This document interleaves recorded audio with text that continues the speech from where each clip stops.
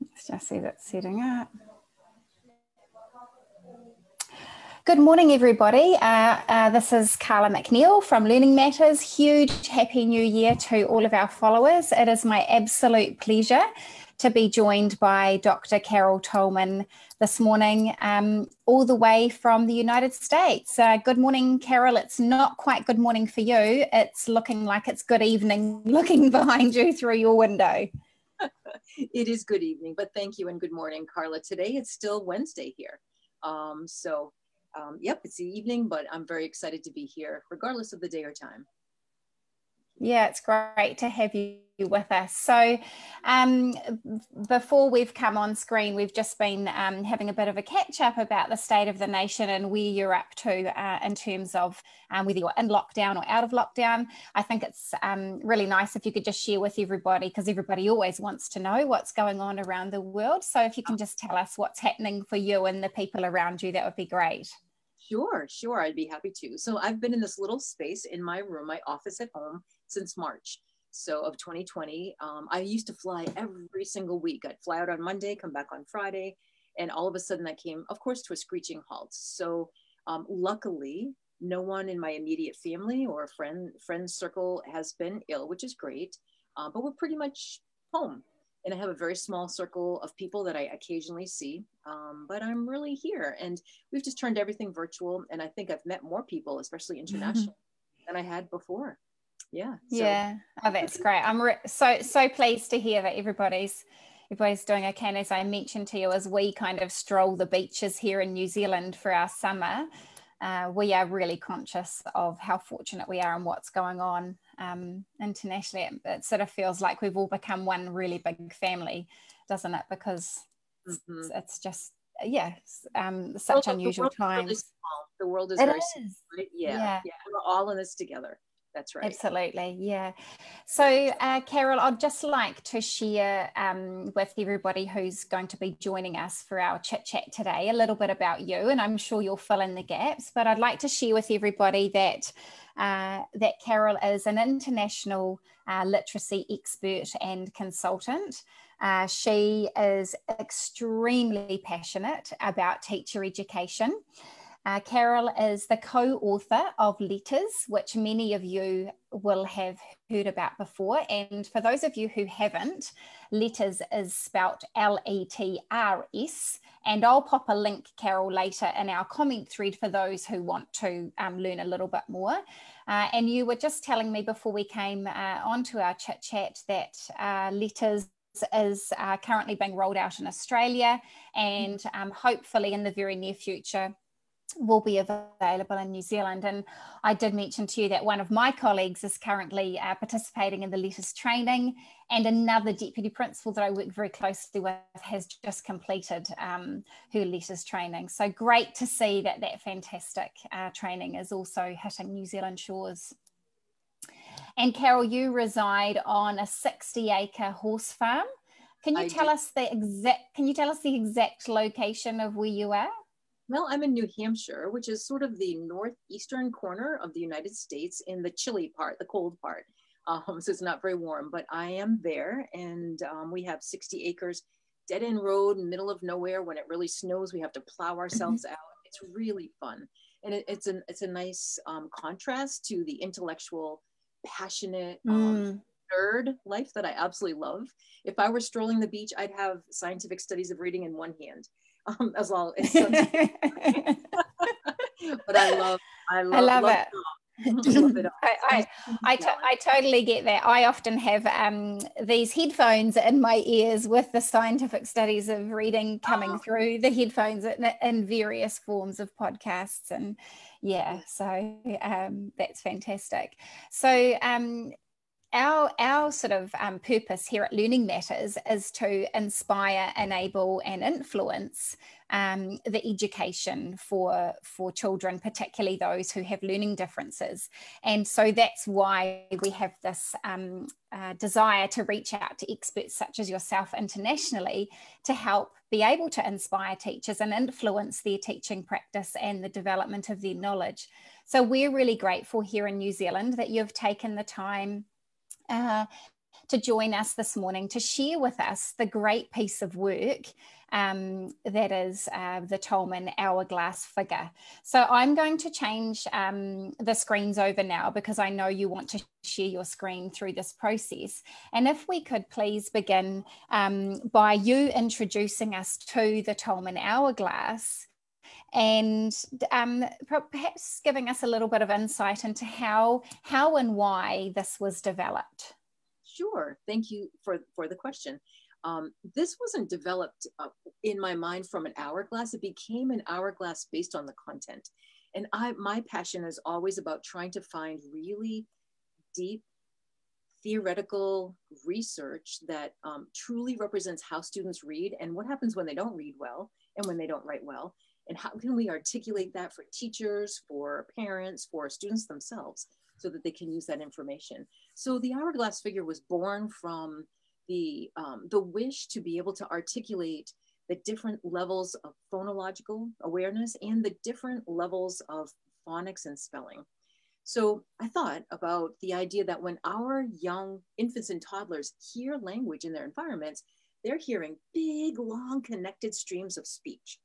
And over time, we help them with understanding slightly smaller and smaller and smaller units of speech until we really get where it matters for an alphabetic system for reading and spelling, the phoneme level. So that's where the top part of the hourglass came from, big open to a little bit smaller, see? And then we adjusted it. I adjusted it and this is the second iteration of the hourglass after actually reading David Kilpatrick's work and talking with David, and I know that he's been with you before, and thinking through early, basic, and advanced levels of phonological and phonemic awareness. So the whole top part represents that idea of we don't come naturally being aware of segmenting and blending and understanding individual phonemes. It's the co-articulated stream of speech that we really hear in our environment. So that's where the top part came from. The bottom portion was almost obviously the reverse, in that we don't want to teach students chunks like word families or whole syllables. When we're teaching the letters and the letter patterns, we need to explain that we have this squiggle on the paper is a letter, a grapheme, a letter or a letter pattern that represents a phoneme. And then once we understand and are aware of a phoneme and we can layer the grapheme onto that, we can then start using that information to teach slightly larger and larger and larger chunks, if you will, of phonics and spelling patterns. So you wouldn't start right at word family. You would certainly want to know the individual letter sound combination first. And that's kind of where the idea of how it looks from big to small and small to big sort of captured and became the hourglass.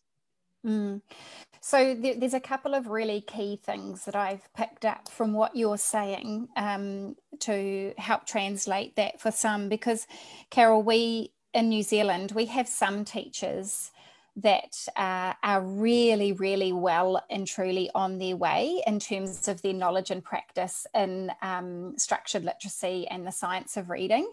But we have a very, very large body of educators across the country who are just beginning this journey and just beginning to come to that realization that actually there's a lot that we weren't taught in our pre-service teacher training.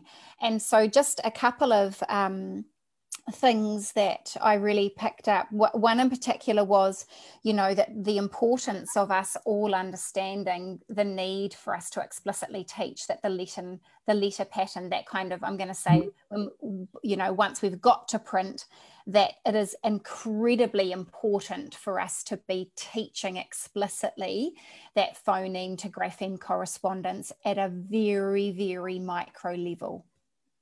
For sure. So I appreciate that thought. And when I think about that in relationship to the hourglass, I might say, and I'll use my little cursor. Can you see that, Carla? Yes. Okay. So here's something that's a little tweak on how people may see this that really connects to your idea of being explicit and systematic.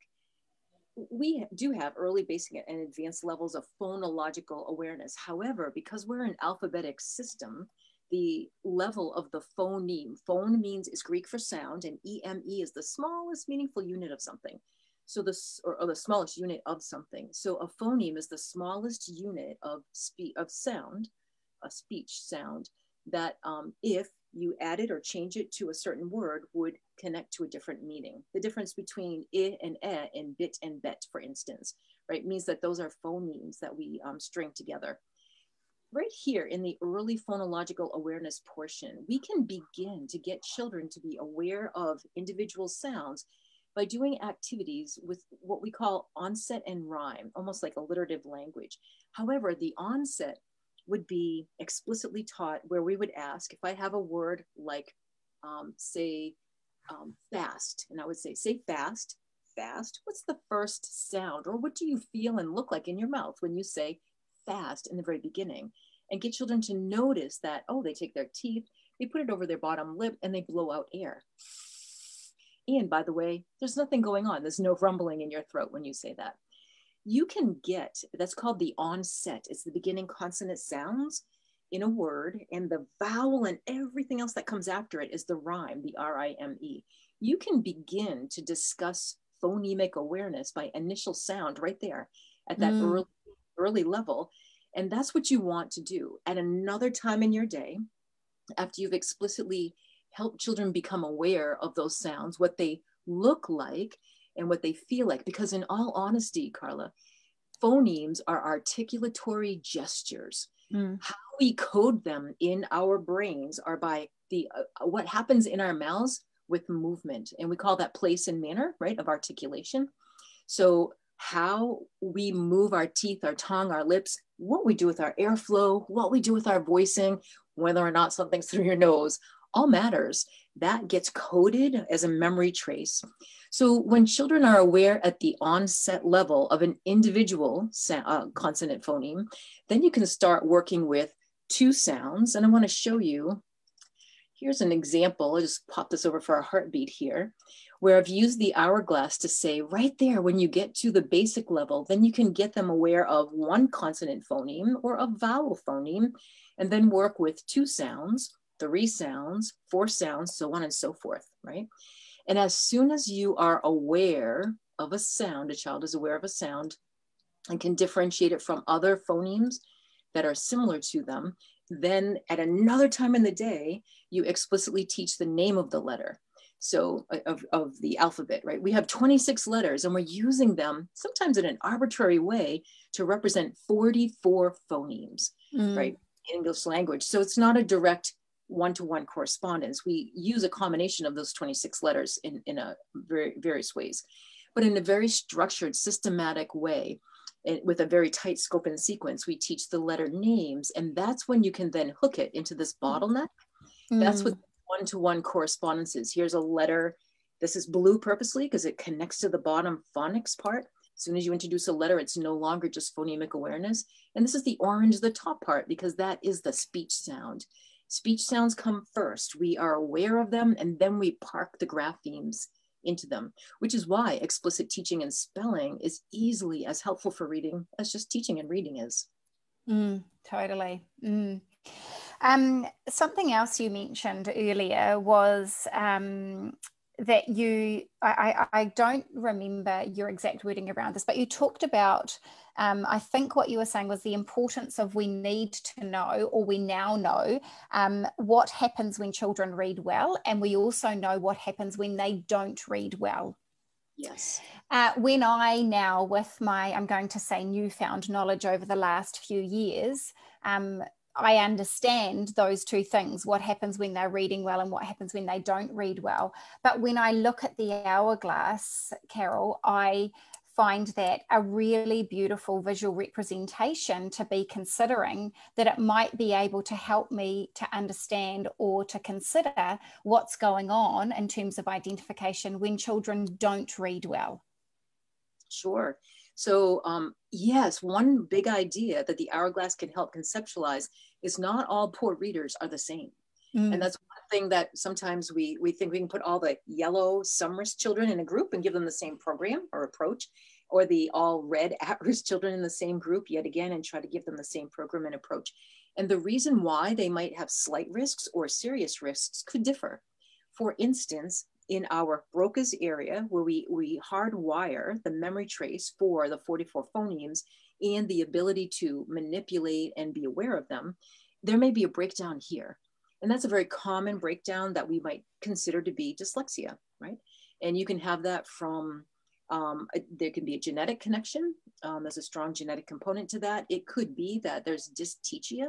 You've never really been taught, and the hard wiring for Broca's area is not automatically wiring it. It doesn't intuit it necessarily in all people. So because of that, you can have difficulties up here.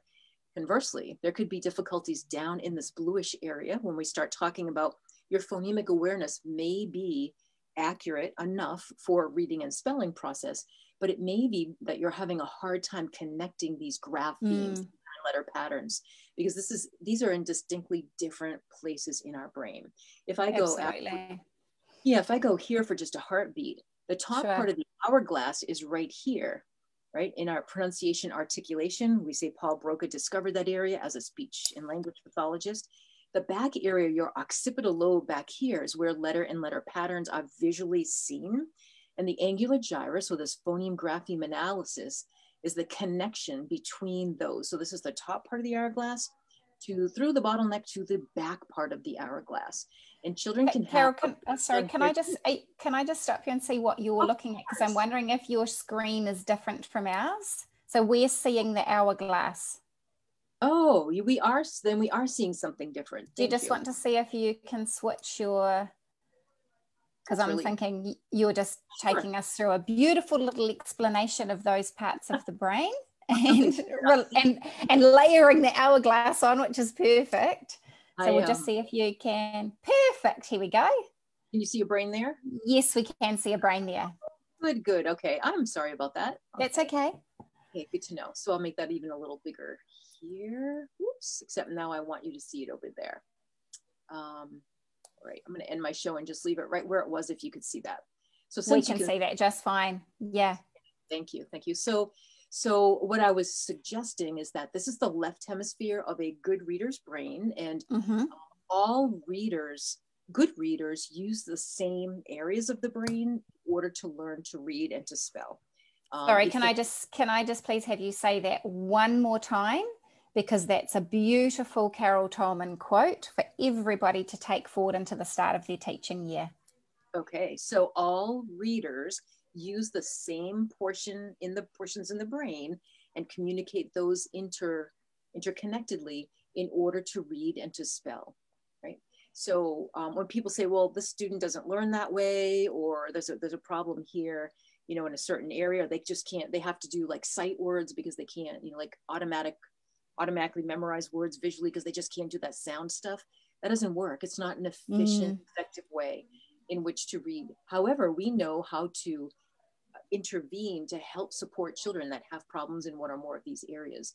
So I was showing Carla that this top part here with pronunciation and articulation is the top part of the hourglass. When I think of that big to small units of sound, the speech sound system.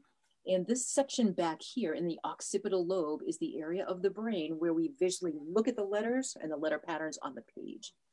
And the connections between those, this is more like the top part, pulling that information through what we call an angular gyrus, the phoneme grapheme analysis association, back toward the back part of our brain. As beginning readers, we are laboriously going front to back, activating chemically, right? Those neurons, and they're firing in order to try to make memory traces. The more we have done that with you know, a larger bank of words, from easier to more complex patterns with systematic, explicit, structured instruction, the more we become automatic with it. And then those words become, as if by sight, automatized. We no longer have to read by going, cat. We can look at a word and go, oh, cat. And then immediately lots of images conjured up of your tabby cat that you have, that you love and have had since a child, right? The meanings of that. So I think of the hourglass around the brain, and then I was showing, and maybe this did not show either, the idea that of course, when we are up on the top part, which is more associated with Broca's area, and then the bottom part, which is associated with all three, Broca and the angular gyrus in your occipital lobe, those areas can be activated as soon as you are aware of an individual phoneme and you know the name of the letter. You can start connecting those two together. And I think that's sometimes a misunderstanding, Carla, that some people think, oh, we have to do all this phonemic awareness and get it all done. And then we have to get, then you start on phonics and spelling. But as soon as you are aware of a phoneme and you know it's more common letter correspondence, that's when you can start putting those together. And you would say things like, you would not say B says B, because that's treating it like a print to speech. But you could say B is represented with the letter B, right? So when I want to spell B, the sound B in a word, I'm probably going to use the letter B. And that's the proper way to articulate those ideas because of speech to print system in our brains. That's great. How would you recommend for those, or how have you experienced that schools or classroom teachers or educators or school leaders have used the hourglass to help build knowledge and practice in their places? Oh, sure. Thanks. So there's lots of ways that you can do this. I'm a big person, big supporter of visuals to help represent really complex constructs. And of course, there's a danger in that, right? In that if you take something that's very complex and minimize it a little too much, then it's not representing the full research. And I'm very, very cognizant and careful about that. But I would say, for instance, here's one way. It's kind of fun that this is another slide here that I've created. That you ask. So there are assessments that look at various areas and screen students and also progress monitor children about these top and bottom part skills for word work. So David Kilpatrick's past fits right in here on the top. So you can see that you could find where children fall on this progression by utilizing the past. In addition, if you use something like, I'm not sure in New Zealand if you've heard or used things like Acadians or Dibbles or Ames Web, if those are familiar to you, Carla. But if not, oh, sorry, I was just going to say, yes, many are familiar. We have a real mix of assessments, and the observation that I've made and was my own experience as a school principal, due to the fact that we were not as aware as potentially what we should have been or could be of the importance of those foundation skills in phonological awareness and alphabetic principle. We don't always have the knowledge of the importance to look for appropriate diagnostic tools in those areas. And so when you think about, like, we sort of go from building blocks from phonological awareness to alphabetic principle, fluency, vocab, comprehension, when we look from that perspective, in New Zealand, historically, we've come in at fluency and we haven't understood about those foundation layers. So what we're observing across the country, Carol, with an increased knowledge and awareness and knowledge of the science of reading and the implications of those irrefutable findings, is that more and more people are becoming aware of the various diagnostic tools that are available, the importance of using those, and then are beginning to look at how do we bring that in and sort of rewrite our systems and processes to be able to put that into practice. That's wonderful. That's wonderful. So with that beginning understanding of digging down and go, starting from, well, the student is not fluent. Well, the question would be why? Like what areas in the brain, because there's no one place for a good reading, for good reading to be processed within your brain. So what area or areas are at risk? And we teach all of them. And then also keep your assessments moving so that you can find out where they're not responding and provide more support. But it would look like, well, there are tools that you can use to see whether or not children are able to individually identify beginning sounds, initial sound fluency or first sound fluency with some onset rhyme activities, as I mentioned earlier. There are also activities where you're asking students to tap, tap, tap to segment sounds. And can they blend sounds, but can they pull those apart? And then the question then becomes, at what levels? Like we said before, CVC is not everything, right? We need to move to bigger and bigger phonics sections as we are aware of sound. So blends in the beginning, blends in the end, blends in the beginning and the end, so on and so forth. The bottleneck here is found beautifully by letter naming. If you give children lowercase and uppercase letters and ask them to name them for you, and then also you could ask them to tell you the most commonly associated sound that they think of for those letters, you're in the bottleneck here, where you're using the sounds and the symbols together, all three of those areas, from Broca's area through the angular gyrus back into the occipital lobe. That's the beginning of the alphabet.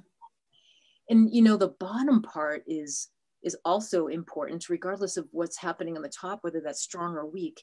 You could use a phonic screener and or a spelling inventory as a window into the children's understanding of the speech system and an understanding of the orthography, the letter and letter patterns of our language, and morphology as well, whether they're spelling and able to read them.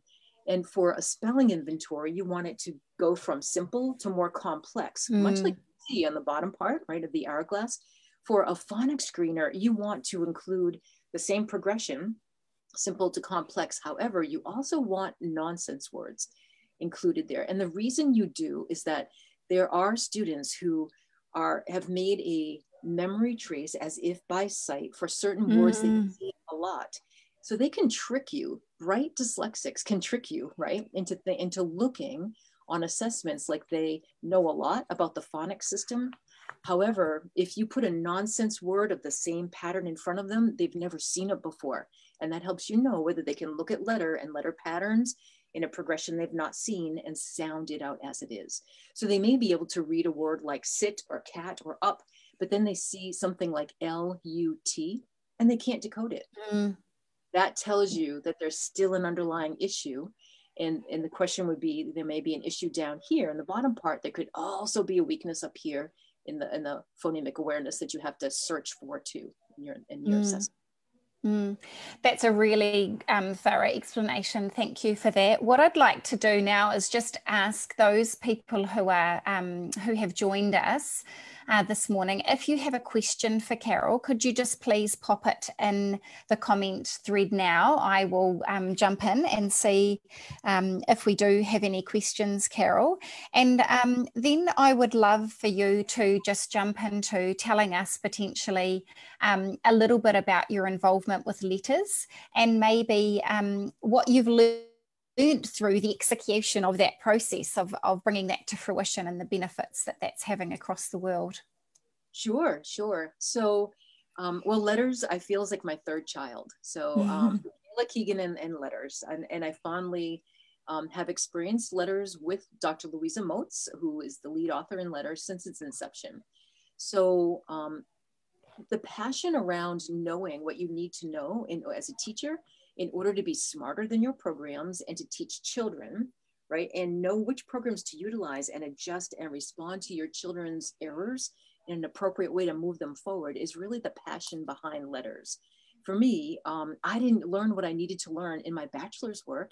I didn't learn what I needed to know in my master's work. It was accidentally through my doctoral work that I finally found what it was that I needed to know. And I'll suggest, Carla, this might be helpful for people. IDA, the International Dyslexia Association, has a very thorough list of knowledge and practice standards.